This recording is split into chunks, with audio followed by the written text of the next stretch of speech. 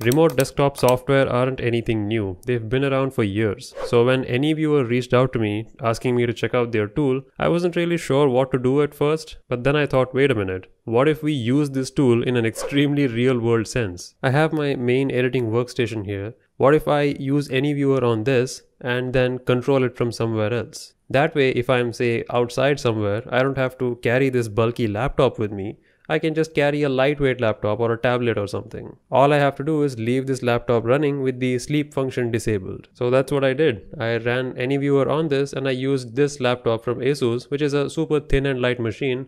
It doesn't have any GPU or anything, so it's not powerful enough to easily edit 4K videos. I thought, let me see what the experience would be like. Now, right off the bat, based on the operating system you have, you will face some challenges. Like for example, the home edition of Windows, whether it's 10 or 11, doesn't have remote desktop. So I'm running Windows 11 Home, so I didn't have remote desktop built in.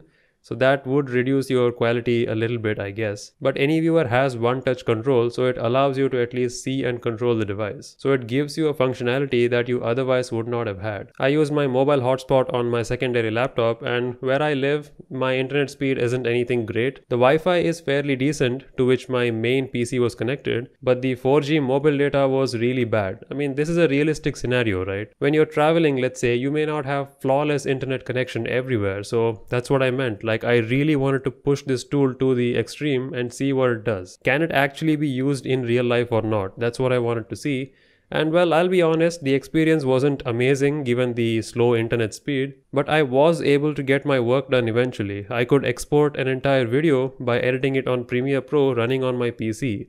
All the while that thin and light laptop was running just fine because it's not doing any hard work. All the heavy lifting is done by the PC here in my room, so I can just chill and let it do its thing. Yes, there was a lot of latency and key presses were kind of delayed. It was annoying. As I said, it wasn't amazing. These things really shine when you have good internet connection, but even when you don't, they are still functional. Even if it's a subpar experience, at least you will get your job done. You can still finish your work, right? That's still better than nothing. Now, I usually am not a person who travels a lot, so I wouldn't probably be in these remote areas with a laptop trying to do something. So you can install this on your Android phone or a cheap tablet that you may have, and you can essentially use your PC like a touchscreen device. It'll be even more beneficial if you have an expensive machine that you don't really want to carry with you, but you still may need it. So all you have to do is keep it running, or at least, keep it in a safe place, and carry this cheap tablet with you, so which you can remotely connect to this and easily use it. All I'm saying is there is a real use for having a tool like AnyViewer. And most of the time, as long as you're in a good coverage area, even mobile data nowadays is really fast. So even if you're on a 4G or 5G hotspot,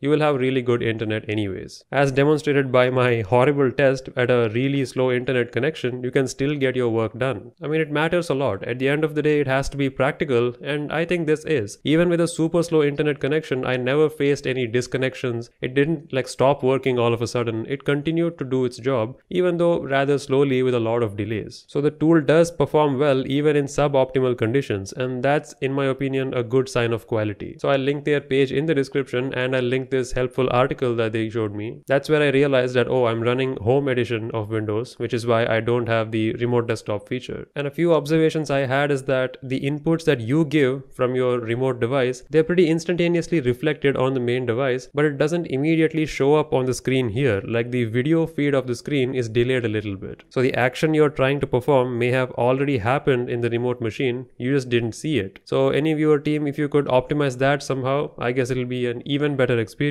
especially on slower connections. So yeah, that's about it. Thanks AnyViewer for letting me check out your tool. Let me know if you have any questions or any concerns with this tool. Should I do any further tests? Leave your thoughts in the comments.